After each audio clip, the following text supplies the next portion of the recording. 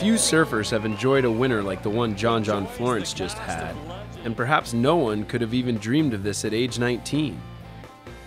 The Wave of the Winter judging panel unanimously declared John Florence as the recipient of the Clif Bar Overall Performance Award.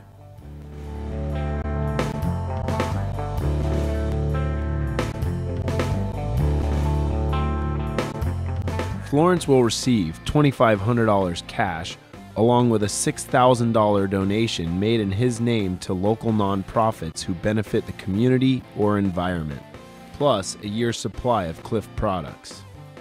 Florence began his charge right around the time of winter's first serious swell in early December. At Sunset Beach during the Vans World Cup, Florence found countless tubes throughout Sunset's vast playing field, and ultimately earned his first victory of the winter. His work wasn't over yet. During the Pipe Masters, Florence recorded multiple 10-point rides before his run was eventually stopped in the quarterfinals by 11-time world champ Kelly Slater. Nonetheless, Florence amassed high enough results at Haleiwa, Sunset, and Pipe to secure his first ever Vans Triple Crown title, becoming the first Hawaiian Triple Crown champion since Andy Irons in 2006.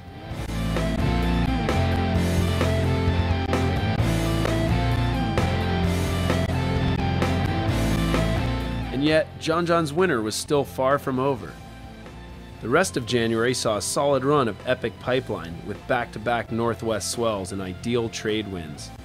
Florence finished a solid 5th place at the Backdoor Shootout. He then went on to defend his Volcom Pipe Pro title by ousting Jamie O'Brien in the final exchange during one of the most exciting finals at Pipeline in recent years.